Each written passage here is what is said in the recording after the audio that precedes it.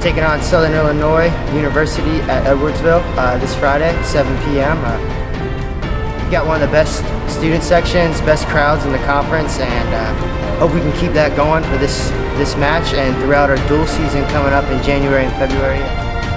Looking up in the crowd, you know, in the third period, seeing your friends, your family, people you know, even before and after the match, it really gets us fired up. So hope you guys can make it out this Friday and in the future.